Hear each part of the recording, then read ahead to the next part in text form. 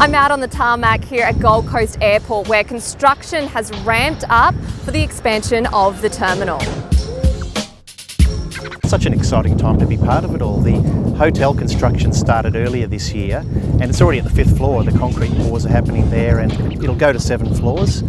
It will open in the middle of next year, and that's not even the biggest project we've got going on. When you think about the terminal expansion, that's really the cornerstone for growing Gold Coast Airport. 240 piles in the ground have been put in.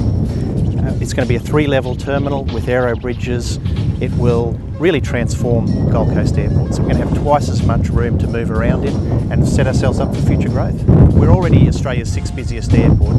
This will see more opportunity to connect flights into the Gold Coast. This will provide passengers with a fantastic experience, whether that's staying in the hotel, using the rooftop bar, coming through the terminal, the new retail, all of the things that are going into this. It's just going to be really fantastic, and we're looking forward to rolling this out over the next couple of years.